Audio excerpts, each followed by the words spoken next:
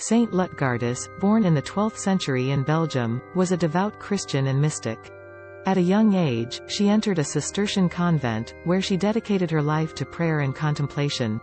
Lutgardis experienced numerous mystical visions and encounters with Christ, which deepened her faith and spiritual journey. She was known for her humility, obedience, and her ability to heal the sick.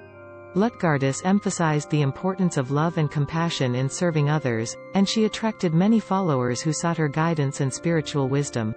Throughout her life, she advocated for the devotion to the Sacred Heart of Jesus, promoting a deep personal relationship with Christ.